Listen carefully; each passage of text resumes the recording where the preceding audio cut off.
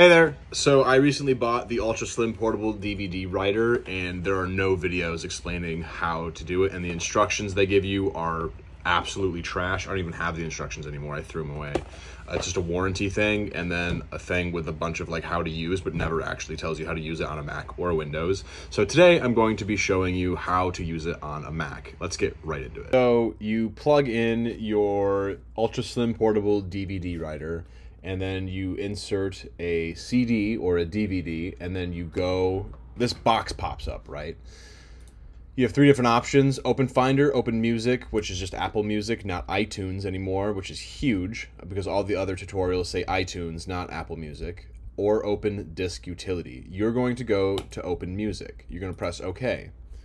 You're going to read this, like, you inserted a blank DVD. Great, that's what I want, and it tells you how to burn a playlist, which is what you want to do, to a disk. You press OK,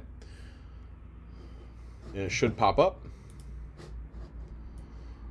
I had to click on my bottom bar just to pop it back up. This is my playlist, Ruhala. It is a play I've done. You can either go here, how to make a new playlist. You go to File, New, Playlist up here. Let's just go Ruhala 2. And then this is your cover for the playlist. And then you go down here. And then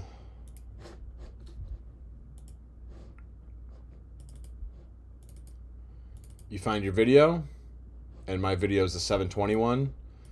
And this is I already have this, right? So that's what this is. And then you either go here, burn playlist to disk, or you go up to File here, burn playlist to disk, or Command S.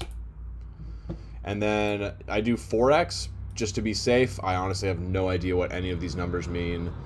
Preferred speed.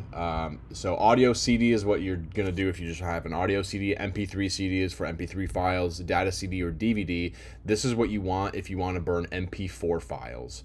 And then you click Burn. You have inserted a blank DVD. Are you sure you wish to create a data DVD? Yes, this is exactly what I want to do. And then burning CD, you'll see down here in the bottom left-hand corner, and your ultra slim portable DVD writer should just absolutely go bonkers. It should go high speed.